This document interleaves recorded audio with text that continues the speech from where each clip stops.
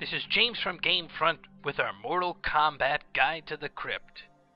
This video will show you how to get the secret treasure chest in the Meadow of Despair. We begin at the starting location so that everyone can be on the same page.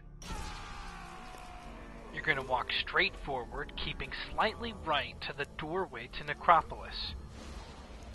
On the ground out front, you're going to find a pile of green spiders.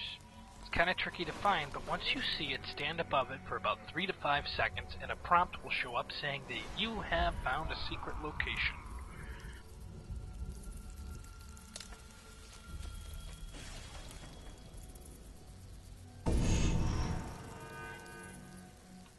I'm going to enter the map just so you can see exactly where the location is.